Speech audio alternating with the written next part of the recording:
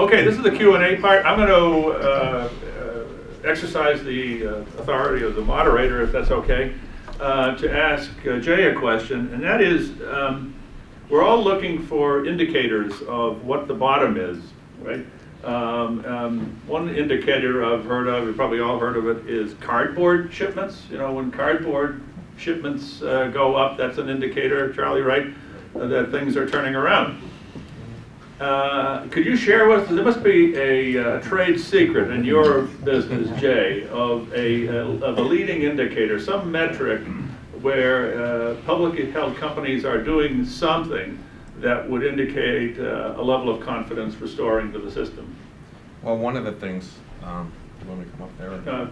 I think you have a... One of the things we're focused on, of course, is the M&A activity. That's a good indicator of where companies are going, and we see some cyclicality to how companies react in this particular time. You probably have noticed that there's almost virtually no IPO traffic right now.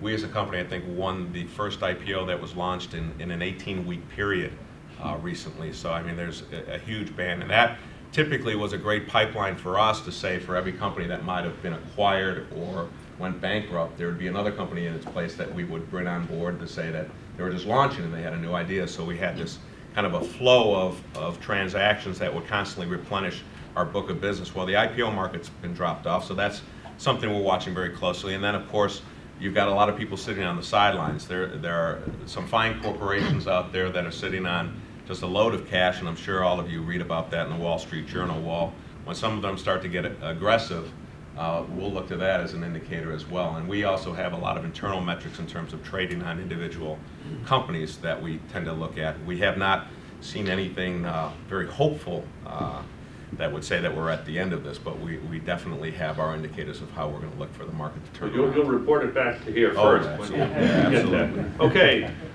we open it up to questions now. Yes, George. Yeah, I have one for Eric. I'm wondering, in your opinion, was the original intent of TARP the right intent?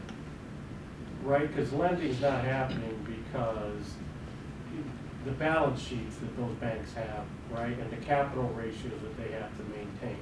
If you would have taken out those toxic assets, that tension wouldn't exist today, perhaps, right? So was the original intent to buy up those toxic assets as opposed to, you know, just dumping money into the banks? Was that probably a better approach in your opinion? Well, I think there are a lot of issues there. And one is, no matter how analytical you are, we all need to react to crises. And the immediate crisis that happened right after that was the issue of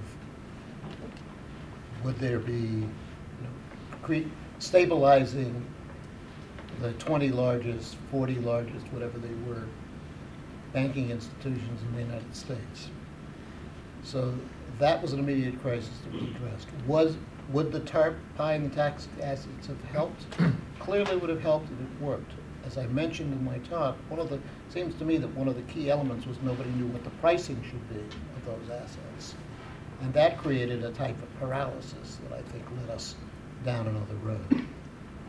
It's interesting, there are a lot of friends, one of the things that has amused me over the past 3 or 4 months, and for those of you from the Fed, you'll understand this, we have gotten a lot of questions from companies that don't have these kinds of issues, asking us whether they should be registering as bank holding companies.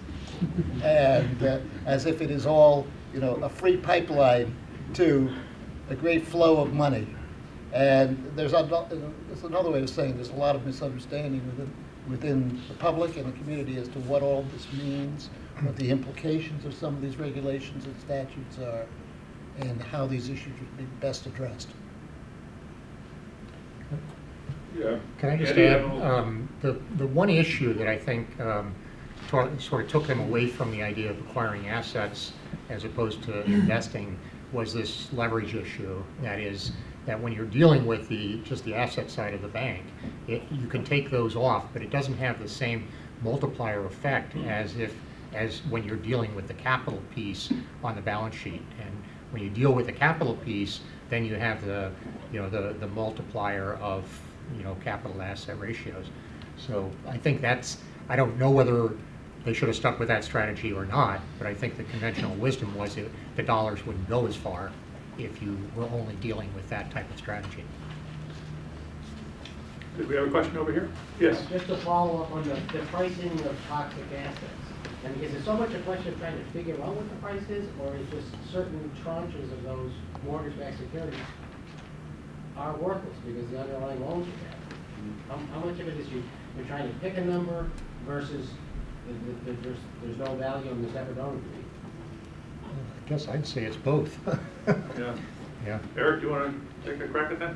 Yeah, I mean, the experience here in the Massachusetts area during the crisis of 1989 to 1991 showed that after a period of time, assets that were very, very depressed at the nadir of the market had risen in value and regained value very substantially. So things that are, quote, regarded as worthless today, and I'm not saying that none of them might well turn out to have some significant value 2, 3, 4 years from now. And so part of that, when you price it, if you look at it entirely at a spot picture on one day, you definitely are not getting a long-term fair picture of what that value is. Yes. Just to elaborate on that point a little bit, I hate to say this in a crowd like this, but as a former securitization lawyer, and one who still is a practicing securitization lawyer, I do know a bit about how those structures work internally. And there's this central tension, it seems to me, that's making its way through the whole bank rescue plan, as well as inside the structures. And they're kind of duplicative of one another. And that is, do you go with immediate price discovery? Everyone's saying we've got to know what these assets are worth to clear the system, so we don't have the same issue as Japan, where you're sitting on troubled assets for 10 years and you're not coming clean with what they're worth. And then there's the other side of it, which is how do you preserve capital for the banks? Because if you're going to take the assets from the banks at mark-to-market values, then it's not going to do the banks much good from a capital adequacy point of view, since they're going to have to take large write-downs. The same thing, the same tension is operating within the securitized structures, because you have different classes of securities holders, some of whom can be perfectly well compensated if they're at the top of the capital stack. If you go ahead and liquidate the underlying assets now, today, at today's prices, because they have so much subordinated capital holders underneath them who will take the loss. And then the people at the bottom of the capital stack are saying, no, you got to let this work its way out. We got to have workouts. We got to get the special servicers in gear to modify these loans and give them more time to mature. And you probably read the article in the Wall Street Journal last week called Tranche Warfare, that has to do with the local landmark, the John Hancock building. That very issue is what's being debated and will ultimately get litigated inside many of these structured vehicles over the next, probably the next many months, and maybe more than that period of time. Right, right. And meanwhile, the indications from the actual mortgage level itself are oftentimes conflicting. Just in the last 48 hours, there have been reports of a significant uptick in the sale of previously owned homes, mostly due to foreclosure sales, right? Which is a good thing normally in terms of clearing the market. And then you read today's Wall Street Journal and you hear about the pox on the so-called jumbo mortgage market, which is headed for the skies, it appears, and we're just at the beginning edge of that. So it's hard to tell at the grassroots level where all of this is settling out at the moment. While the tranches are at war with one another, as Ron points out. Eric? Question for you, Andrew. On the credit default swap, you mentioned the market could be as potentially as large as $60 trillion. But then AIG mentioned it had about $500 billion exposure. Are there a lot of other players in this market then? I always thought they were the big ones. Well, there are a lot of other players, I think. I think the investment banks as well. I mean, part of the problem with the whole discussion about credit default swaps is the, sort of lack of good information that's available in knowing. And clearly, I think there may be others in the room that know more about this than I do, either at the Fed or Ron or other people. But the investment banking industry was a major player. So like any major investment banker, and they were running into these same kinds of issues, which explains in part why there's this flight to the Fed, because by converting to financial holding companies subject to Federal Reserve oversight, they do gain access to federal, not only the bailout money, but also to the other kinds of credit resources of the Fed. And that comes at a price, obviously, because the Fed is now going to step in and impose the kinds of risk-based capital requirements that investment banking companies didn't have to live with in the past, now are going to have to live with under this new regime. But I think the investment banks as a whole probably represent, and it's a worldwide market too. I mean, I think this 60 trillion, it's not clear how much of that is domestic and how much is elsewhere. The monolines also were active participants in the credit default swap market. It was a separate division. They didn't write, when they weren't writing bond insurance, they were writing credit default swaps. Question over here. I have a question about in the HR 384. There's an early part that talks about the actual enforcement of having examiners coming into the banks and assessing what is being done with money at the banks. Is there any kind of idea on how much of an examiner lag there's going to be as far as training examiners in this matter and getting the quantity of people up? Because it seems there's an expansion of regulatory burden, but there has to be staff to do all the actions. Has everybody thought of how long it will take for that to be actually in action and implemented? And where? There's going to be people being employed. Eric, you want to? Well, I think the first aspect is simply reporting outside of the examination problem. There'll be a flow of information which has already started. Some of it's being published and being reported in newspapers on some levels. Then there'll be reports, disclosure in the quarterly financial statements of the entities. So those are sort of cost to the company, perhaps, but not cost to the regulators. In terms of training, I would imagine that this will simply be incorporated into the regular examination cycles of the bank regulatory agencies, although there are others in this room who may comment more on that. And as usual, bank regulatory agencies do a very good job of cross-training on whatever currency. And with the use of the internet these days, that is being done much more efficiently than it was when I started practicing in the old days. And I think they were also getting very good about sharing expertise in ways that were not true 30 years ago. In my case, it was 40 years ago. What's the question? I have one question for Andy, and that has you mentioned the use of the exchanges as perhaps a curative way for credit default swaps. And reports that I've read refer to the same phenomenon that is going on as we speak, but they only refer to it in the sense of clearing and settlement, but not in terms of trading. And I wonder if you could talk to us, or if anybody else in the room could shed some light on that notion of how clearing and settlement would help to add transparency to the market, but why these instruments are not appropriate for trading on an exchange. Well, I think putting them, the move to recognized exchanges does a couple of things. One is it does give people a better sense. There's more transparency in terms of what's out there and who the players are. And so from a systemic risk point of view, I think it sheds more light on what is going on with credit default swaps. There was something else that I just lost. Standardization of the contract? Well, standardization to some extent. Standard, They're reasonably standardized, I would say. today. To the extent we know, that was part of the To the issues of the Volcker and the other commissions, was that the documentation wasn't easy to find and Yeah. summarize and see, and that was the concern. Yeah. So, at least in my view, I thought the standardization of the contracts to commit the clearing is a major step Yeah. forward, as simplistic as it may sound.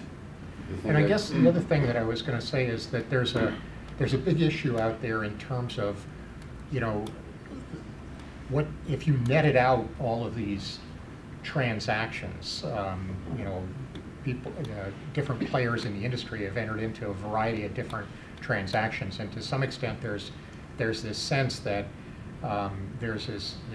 if you looked at it on an exchange or in a larger context, you would see places where the transactions could net out to a much greater extent, and you could in effect lower the total volume of the stuff that's out there just through, you know, the same parties being involved in the transaction. Yeah, so one more question. No, I was just going to comment on that. Yeah. Credit swaps actually go back to like the mid-'80s or so, but they were all, at the time, customized. And so it was only, like you said, about 10 years ago or so that we really saw them become standardized and attached to CDOs and other types of contracts. Right. But I think you're right. That 60 trillion probably double counts a lot of it, and clearing it would probably give you a better sense of the numbers. Mm-hmm. Great. Well, thank you very much. I want to just take this moment to thank Nancy and our friends at Brown Rudnick for being wonderful hosts for this kickoff event. I want to thank Jay and Eric and Andy for their excellent presentations. I'd like to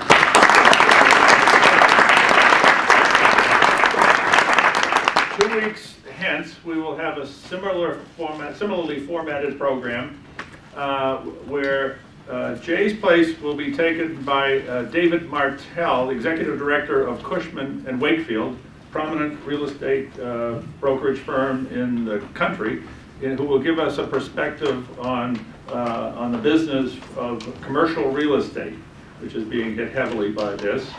Ken Ehrlich will be sitting here in Eric Fischer's place, giving us the update on everything that's happened in the last 2 weeks. In the middle chair, we will probably be talking about TARP, although indications say that there are some things coming related to TARP that will be very significant, perhaps even in the next couple of weeks. So for the moment, we'll do a drill down on the TARP 2 weeks hence. That's February 11th, I believe. And are we meeting here that date? Yeah, same place, same time. And then finally, I want to thank you all for coming out in this awful weather. It seems to be clearing up now. There is a very important meeting going on in Washington right now. It is concluding today. Does anybody know what that is? Barry, you can weigh in on this one? I think it's the FOMC's meeting. Oh, okay, FOMC. And FOMC stands for? Federal Open Market. Federal Open Market Committee. You all know what the Federal Open Market Committee, if you don't, you look it up. Okay, but there's another FOMC we know, right? And that's the Friends of the Morin Center. And because I am a former official of the Fed in Washington, I'm empowered, I'm vested with the authority to appoint new members of the FOMC, which I am bestowing on all of you. So before you rush to the airport to get down to the FOMC meetings in Washington, just go online and recognize that you'll be getting emails from us from time to time about upcoming events like this. And then, for example, on April 15th, I think it is, we have a lecture by Marsh Carter, chairman of the New York Stock Exchange, former CEO of State Street Corporation. Most or all of you know him. Will be delivering a major lecture at the law school on the campus at Boston University. So welcome to the FOMC, and thank you all for coming today. I hope we see all of you and some of your friends on February 11th.